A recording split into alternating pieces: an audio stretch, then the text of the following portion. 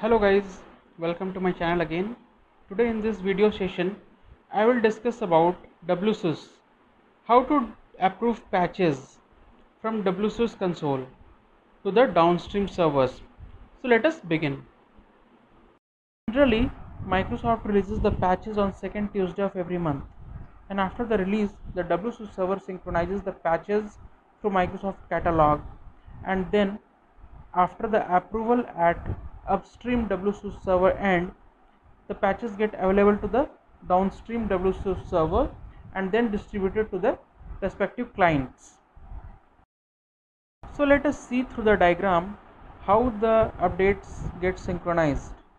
So when the patches get released, then the synchronization happens between the Microsoft update catalog and between the upstream WSUS server, and hence after the approval the synchronization occurs between the upstream WSUS server and the downstream WSUS server. So this is the continuous process of the update synchronization. Let us now proceed for the console of WSUS.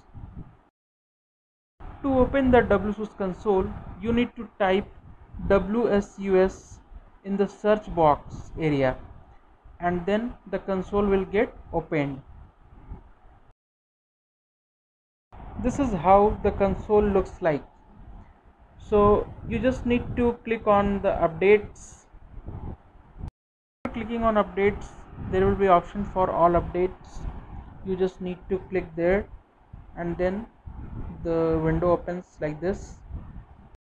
This is the list of updates which you get in this console, and just select from the drop down the unapproved updates, and in the second drop down it will be any. Just select the updates which you want to approve, right click on the update and click on approve.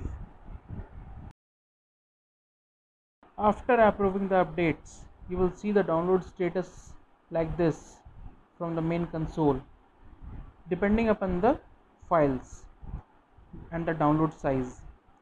So just wait for the updates needing files to be 0, then all the approved updates will get available at the downstream server end. Thank you for watching this video. If you do have any queries or suggestions, please do post in the comment, and I would definitely respond to those. So let's meet with the new topic in another video session. Till then, goodbye, take care.